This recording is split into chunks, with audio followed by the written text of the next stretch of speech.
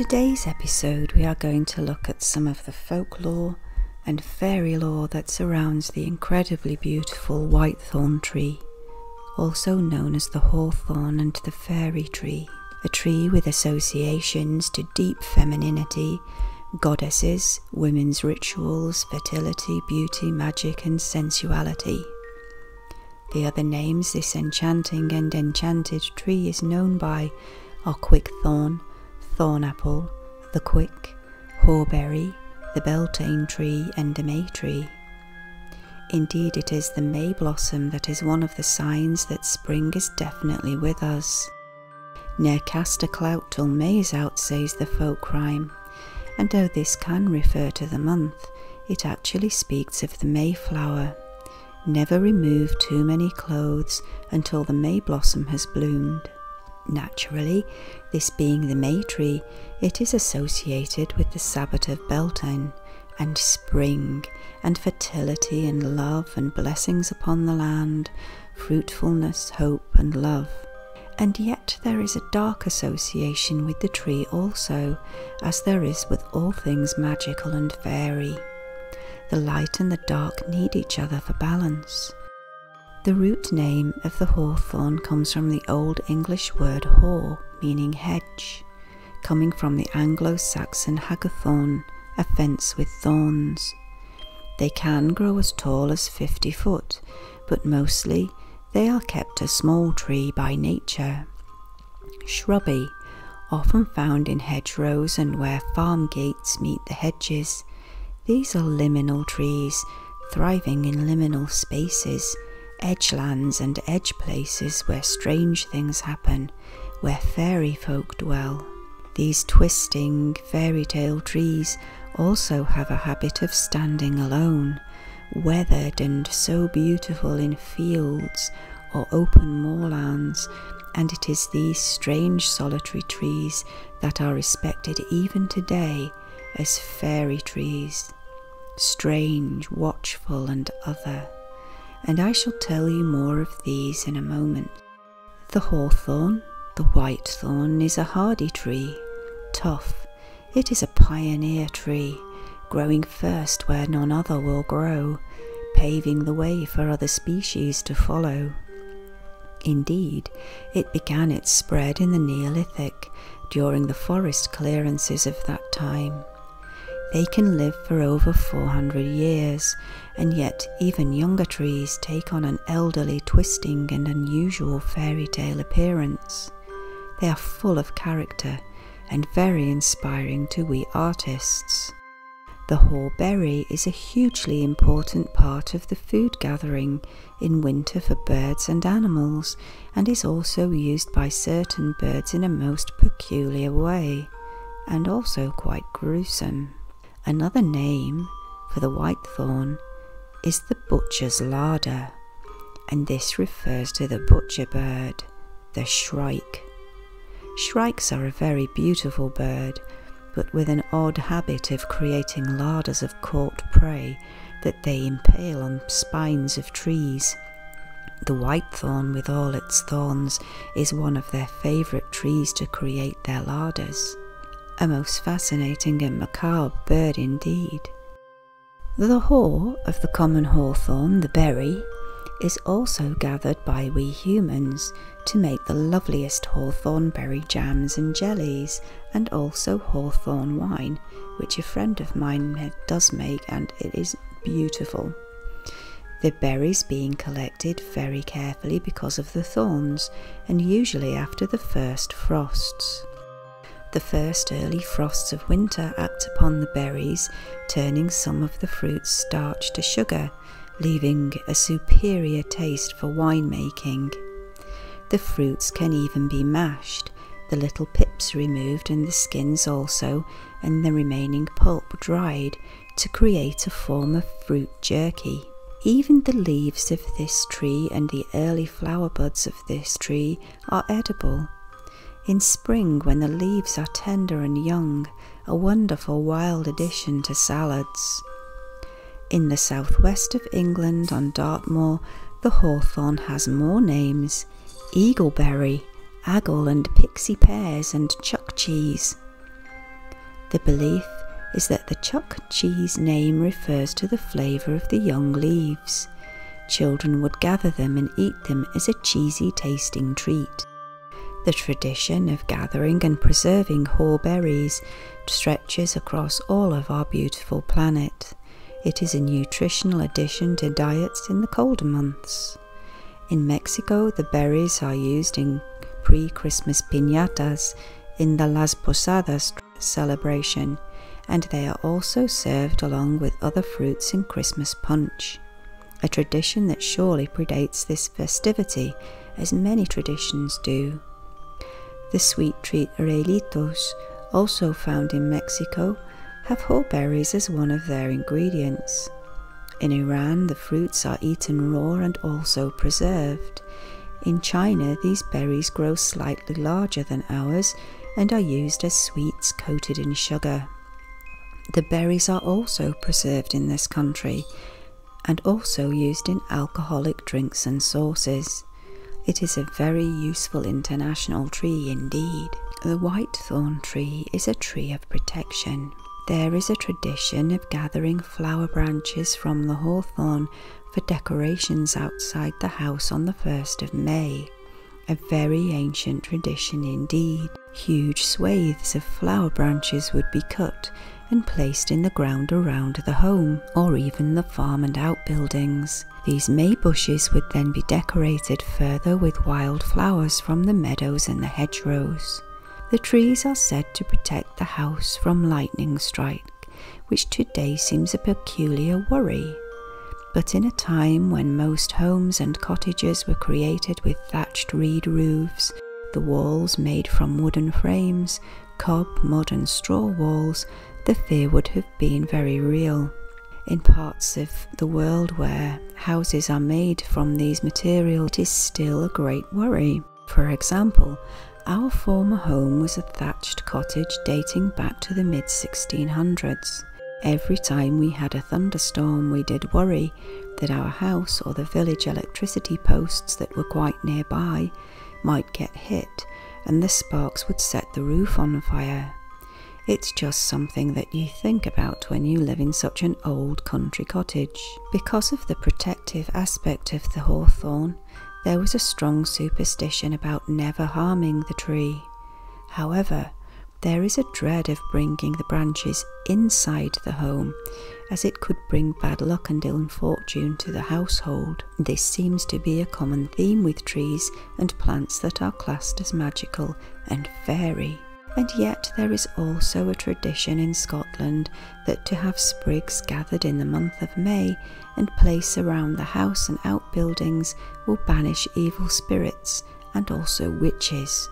The most common tradition, though, is that the branches and flowers should be hung around and above the door outside for protection, but always ask the spirit of the tree for permission first.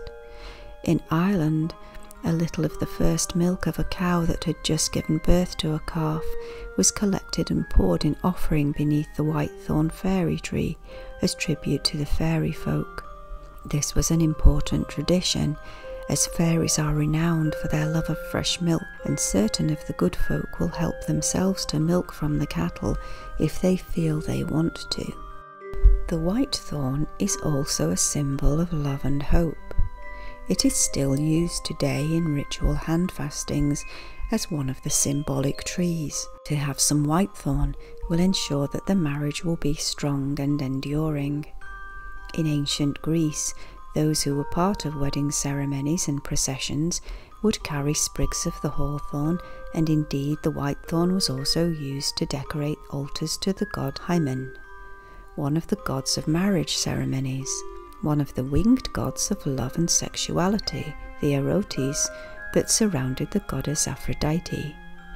It was poetry inspired by his name and he himself that was sung as the bride walked to the groom's home, and the bride would wear a crown made from whitethorn on her wedding day.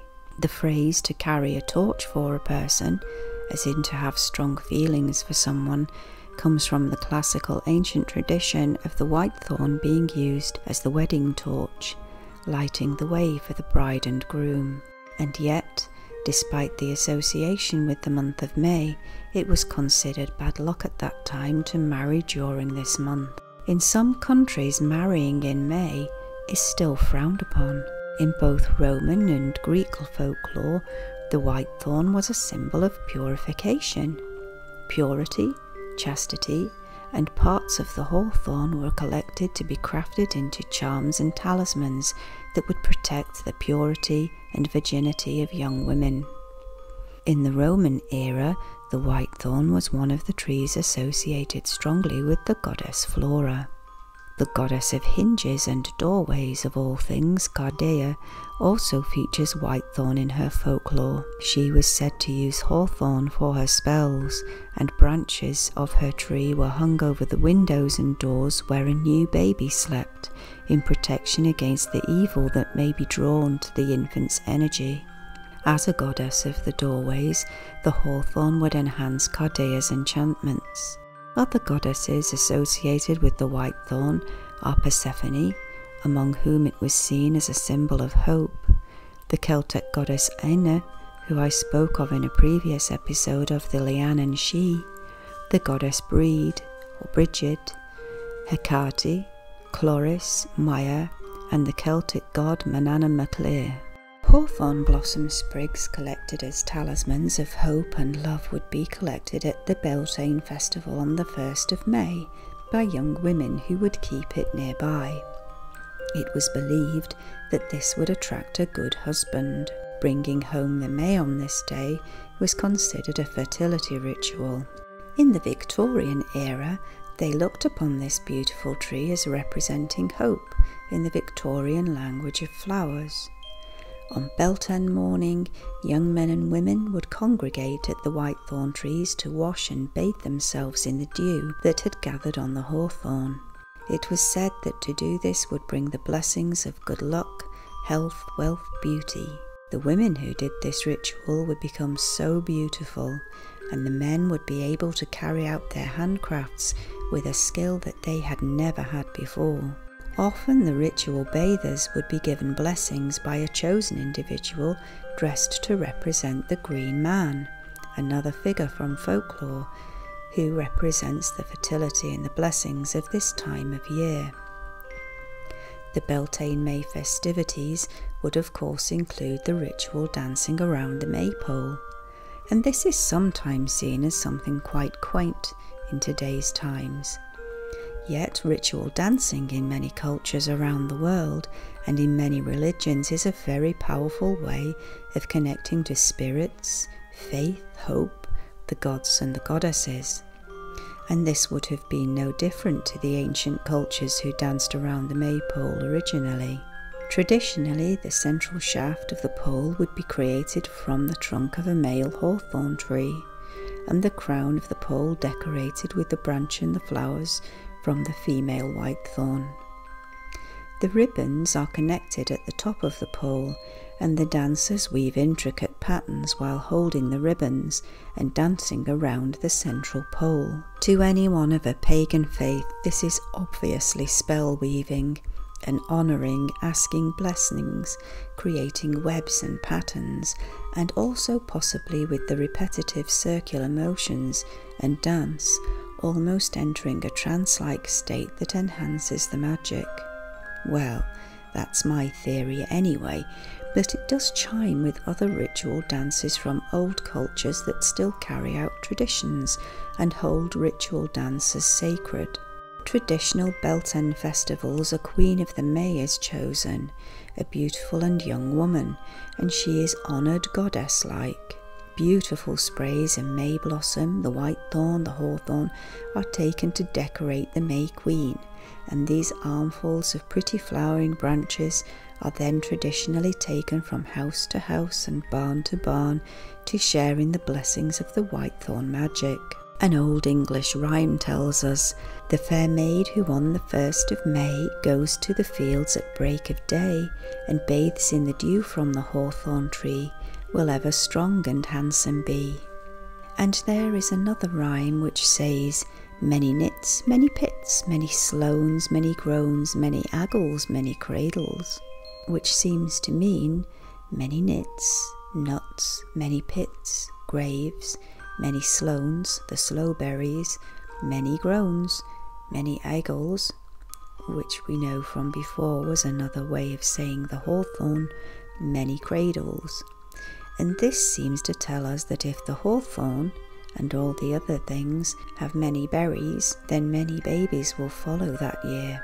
In the Celtic tree alphabet and calendar called Ogham, hawthorn represents the 6th letter of the alphabet in the 6th month of the year, and in this tradition this makes it the last weeks of May when the blossom is at its fullest. In the language it is called Hwatha, and it is the letter H. Each tree and letter, each monthly period also has powers and enchantments associated with it. For Hwatha, the hawthorn, these are fertility, protection, relaxation, happiness, hope, caution and chastity. The Hwatha is also associated with the hag goddess and sexuality. In ritual magic practices that involve the trees, where parts of certain trees would be used to draw the essence of the magic of that particular plant or tree into the ritual, the hawthorn has an association to Mars, with the principal action of the tree being the god Mars's warlike nature, his masculinity and sexuality. Of course, when gathering parts of the tree for this purpose, an offering of thanks to the spirit of the tree is always left after a gathering. It is interesting how many ancient traditions from all over the world have the very same or the very similar talismanic, magical or symbolic associations with tree and plant lore. There is a Christian tradition that the crown of thorns worn by Christ was made from whitethorn, and it is thought that this is the origin of the French folklore tradition that the whitethorn tree cries and weeps on Good Friday. The association with Christ and the cross would also have enhanced the common folk superstition that bad luck would befall anyone who uprooted and destroyed a hawthorn tree. In Glastonbury, in the southwest of England, there is another Christian legend about the whitethorn. Outside this very beautiful town, a place of so much Arthurian legend and fairy lore and esoterica, there once stood a lone hawthorn tree that was visited by Christian pilgrims from all over the world, and also lovers of mysteries and medieval history. This thorn tree is said to have originated from the planting of the whitethorn walking staff of Joseph of Arimathea, the man who took charge of the burial of Christ after his execution, and he was said to have become a Christian missionary. He carried with him the Holy Grail. The place Joseph was sent to spread the word was Albion, England, and on his travels he came to Glastonbury. He placed his staff in the earth on the side of a hill. "We are weary all," he is supposed to have sighed, and at that moment, miraculously, the staff took root. It grew into a fine tree. The tree flowered twice every year, a real beauty, and a winter flowering whitethorn was also considered a miracle. From that day the legend says the hill became known as Weary All Hill, and it is called that even today.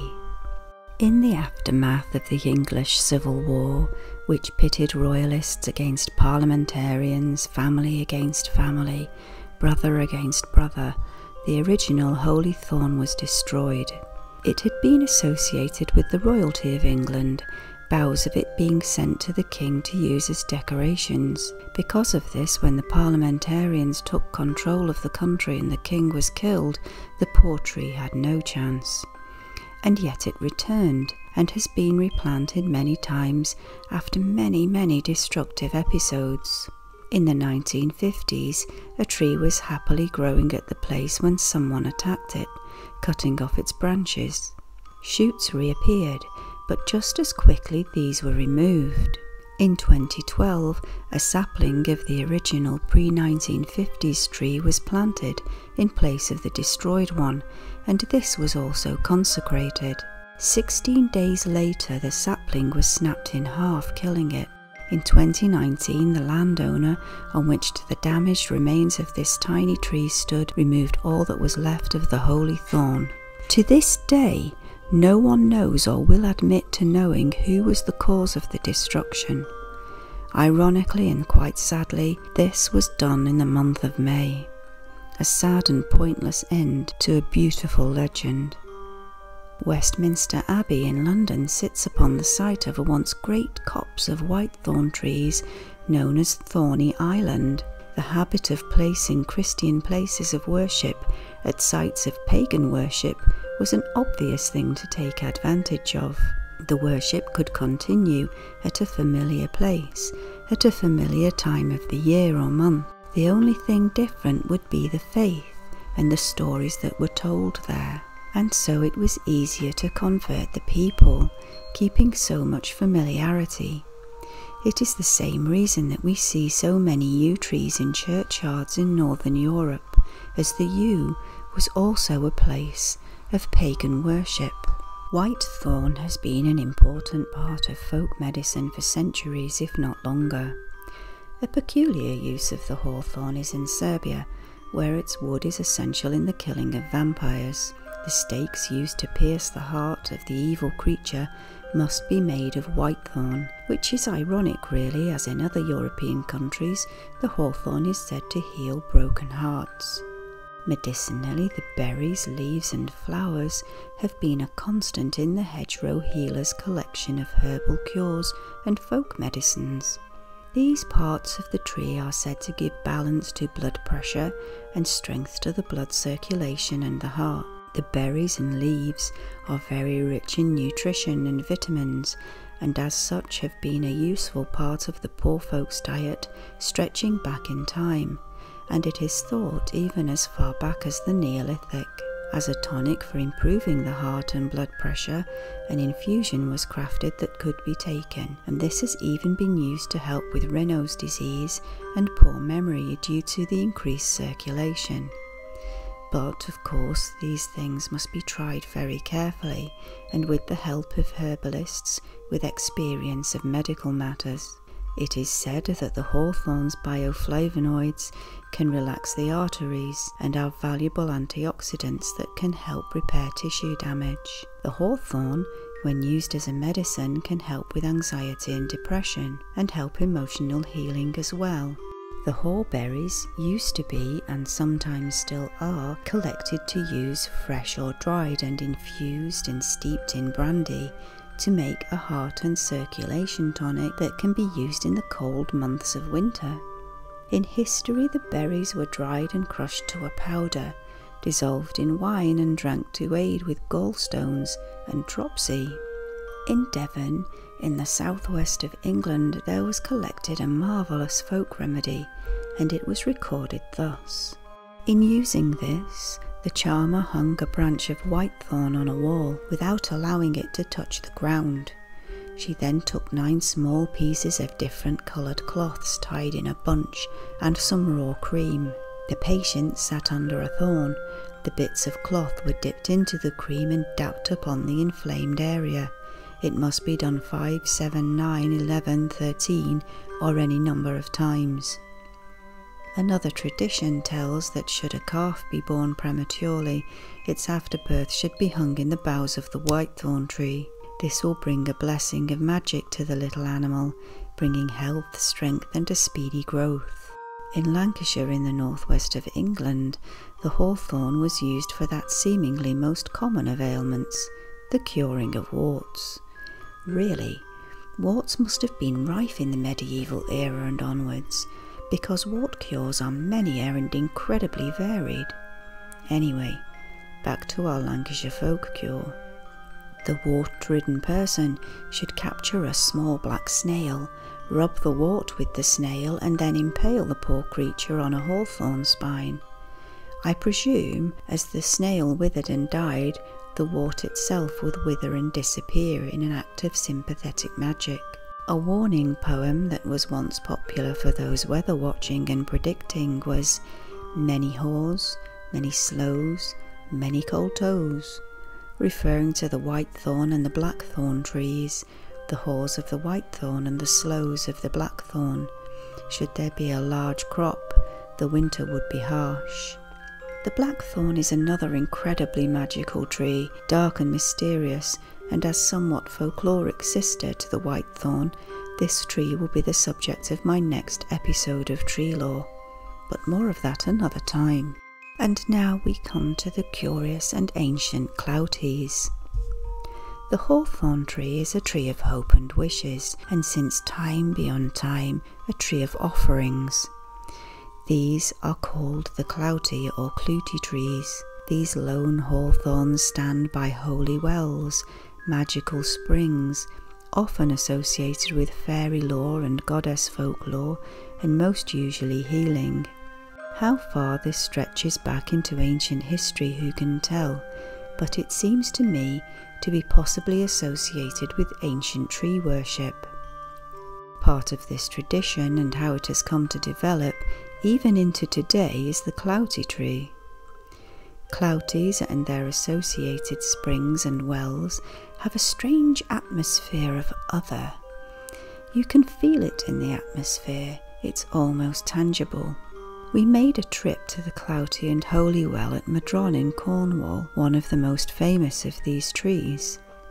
As we approached the area, it was as though the density of the atmosphere had changed. We took photos all the way, and of the well and the sentinel Cloutie tree with its ribbon and jewellery and paper offerings that danced in the gentle breeze. Every single photo that we took was sharp, as we expected from our cameras.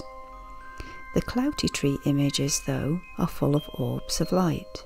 I don't know if I believe in orbs as spirits, but these things are peculiar in that there was no rain, no drizzle, no dust.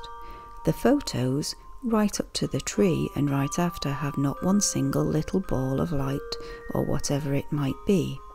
It's a mystery. Back to the folklore of the Whitethorn Cloutie.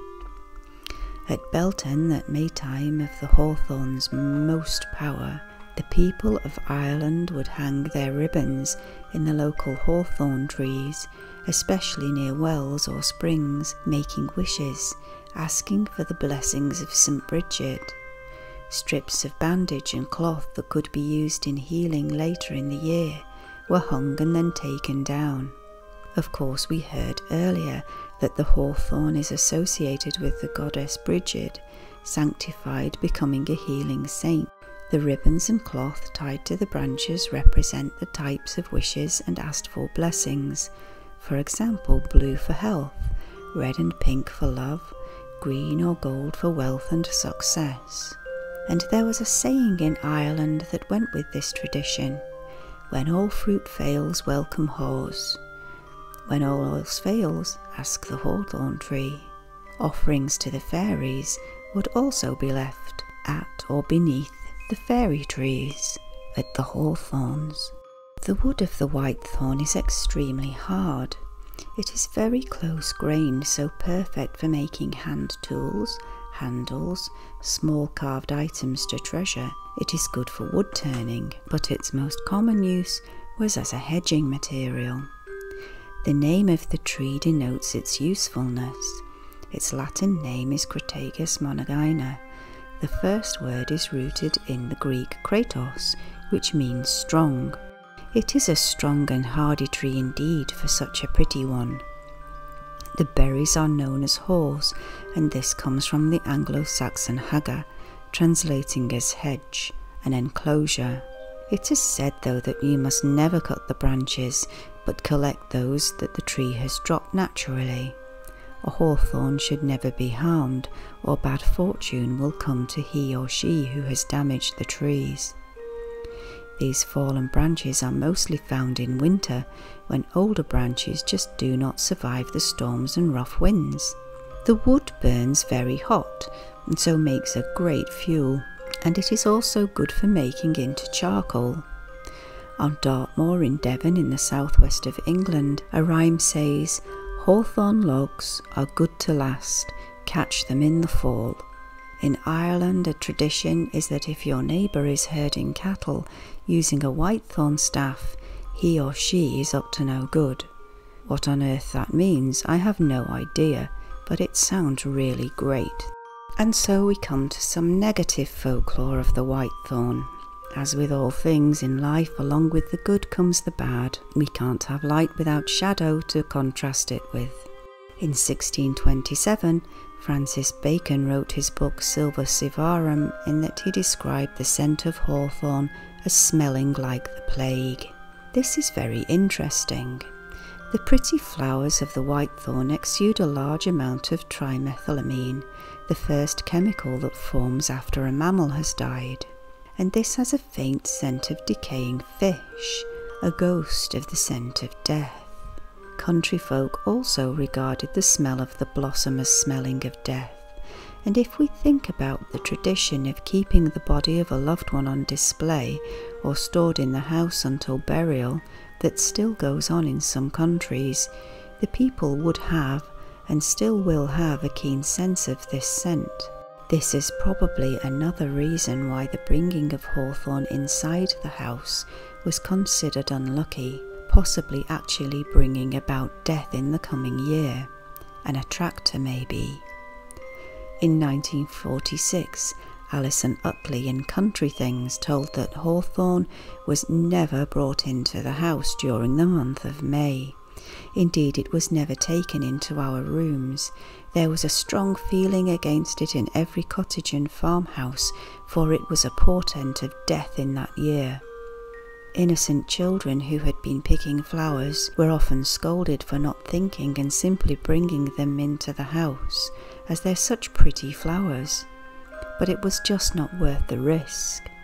Even the poet Ted Hughes wrote that the hawthorn blossom had a nauseous, sweet, aniseed scent. And we come to fairy folklore. These trees are synonymous with fairies, especially where there are random lone trees twisted into story-like creatures, and the atmosphere of these trees is simply, well, enchanting in the truest sense of the word. In many folklores, these trees mark doorways or portals to the fairy world, the other world, especially those growing near water, streams, or on fairy forts and hills, standing alone and seeming strange in the middle of fields or moorlands. But fairy portals could be anywhere where these trees grow really. In Ireland, the trees growing on the fairy hills are known as the sacred trees of the fort, and hawthorns do seem to be peculiarly common at these places there. The trees were also meeting places where battling members of the good folk would gather to fight. Strange white or green substances that were found beneath and around these trees were thought to be the blood left behind following the battles of the fairies. I have already told you of the superstition surrounding the destruction or harming of whitethorn trees, and this fear and respect extends to fairy lore also. With their habit of growing alone, sentinel in fields and such, they often, well, they get in the way of what humans would consider progress. For centuries, especially in the fairy-filled Isle of Ireland, these trees were respected so much as places sacred to the fairies that they would never be touched, harmed or removed. Work would carry on around them, roads would respectfully go by them, certainly not through where they were growing. After the destruction of fairy trees, people have heard the wailing of the fairies, crying and mourning their death and loss. There have been sightings of them taking the cut branches from carts or fires, trying to save their lives. Some trees that have been planned for removal have even literally disappeared overnight. I shall tell you some tales of the dangers of harming these fairy whitethorns. First, one of the most famous, which was fought for by the incredible and much respected fairy folklorist and storyteller Eddie Lenihan, who I consider a hero of folklore collection and preservation. A link to his YouTube channel is at the bottom of Tales of Fae and Folk main page. There is a hawthorn tree called the Latoun Bush in County Clare. In 1999, a new motorway was being built through this area, and the fairy tree was right in the path of the road. The Latoon bush was scheduled for removal and destruction. Now, this bush is respected as a marker point on a fairy path, a place where the fairy folk of Kerry would gather while on their way to their battles with the fairy folk of Connacht. Eddie Lenihan fought for the life of this tree, warning that ill luck and danger would follow the destruction of the tree, not just for the builders and those working on the motorway, but also for any driver who had to pass over this spot while on the new road. The battle was won on behalf of the fairy folk, and the road now flows around this tree sacred to the fairies and sacred to the history of Ireland also. The folklorist Bob Curran also considers the destruction of these fairy trees dangerous. He ponders if the destruction of a fairy hawthorn by John DeLorean aided in the complete collapse of the DeLorean Motor Company. The builders working on his factory in Ireland were wary and worried about destroying the fairy tree that was in the way of the proposed factory and refused to touch it. In the end, DeLorean himself bulldozed the tree to the ground. Of course, bad planning, bad management, and rather, let us say, peculiar practices brought about the collapse of the DeLorean Motor Company, but I am pretty sure that the destruction of the fairy tree did not help matters at all. What is interesting is that it shows that even into modern times there is still a wariness of fairy trees.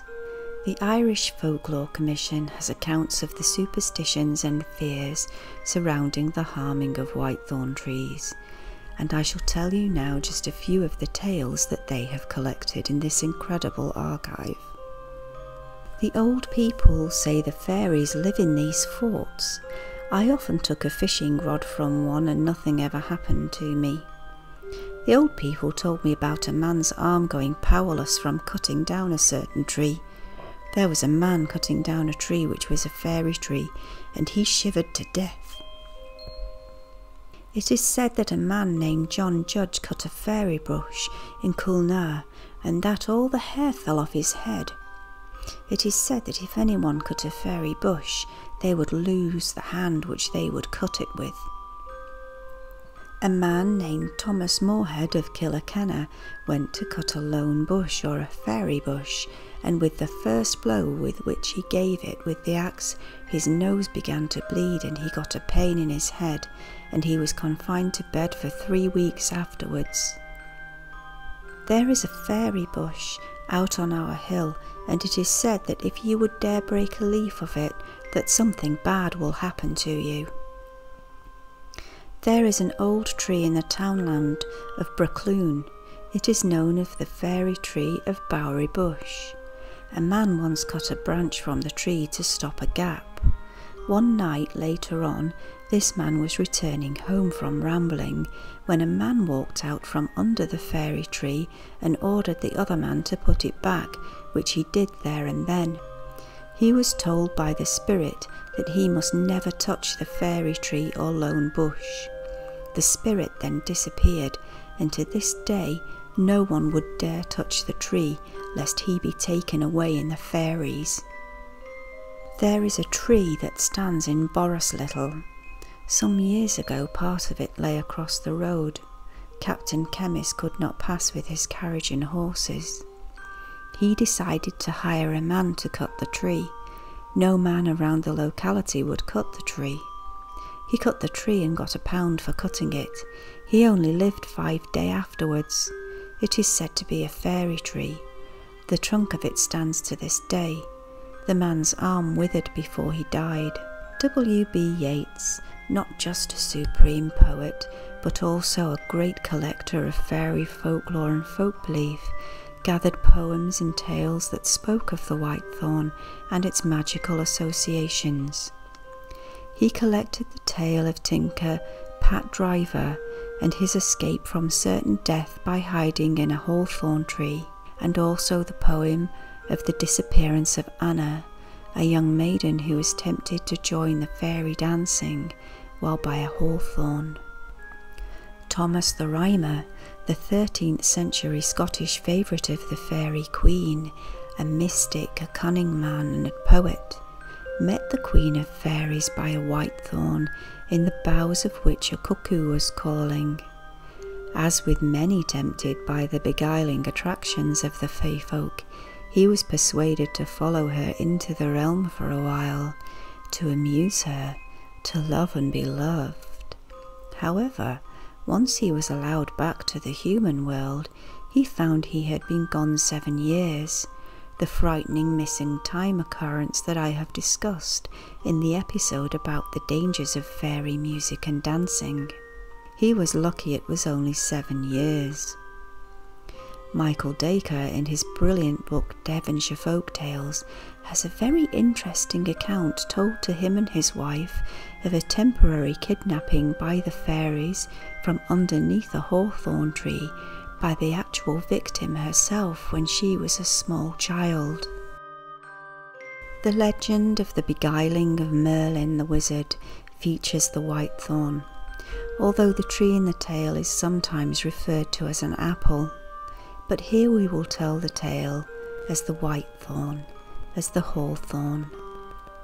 The fairy maiden Nimue, or Vivienne, was a student of Merlin. She was eager to learn all she could from the master wizard and cunning man. She would be the wisest, most learned, and yet she always felt that he was holding back knowledge from her. She tried every trick she knew to have him teach her all his secrets, until eventually Merlin could take no more. He fled his place of learning and teaching and made his way to the enchantingly beautiful land of Brittany, to Broceliande. But Nimue followed him. She found him hiding in a whitethorn tree, a fairy tree by the fountain of Barenton. She enticed him and wooed him, caressed him with sweet soft words, plied him with her womanly gifts, until eventually the man surrendered. She had one question for him. What would be the spell to hold a man captive? He spoke the words, enchanted by this beautiful and intelligent young woman. As soon as the last word had left his lips, she cast that same spell, and Merlin found himself trapped, resting for an eternity in the boughs of the hawthorn. Breton folk would visit the fountain to ask for rain in times of need after this day. They would gather some of the water in vessels and throw it upon the large stone slab that stands nearby. And this place still stands in the wild woods of Broceliande in Pampon. I will leave you with a couple of very short poems dedicated to the whitethorn tree. Mark the fair blooming of the hawthorn tree, who finely clothed in a robe of white, fills the wanton eye with May's delight. Hawthorn, white and odorous with blossom, framing the quiet fields, and swaying flowers and grasses under the hum of bees. I hope you enjoyed this episode. I had a lot of fun gathering all the folklore for this one and learned a lot as well in the process. If you enjoyed this episode, please do click like and please consider subscribing to the channel. Thank you so much to those who already have. Your support means a lot. So, until next time, dear friends, as always, keep well, brightest of blessings, and remember, don't play with the fairy folk, or you may end up in one of my folk tales yourself.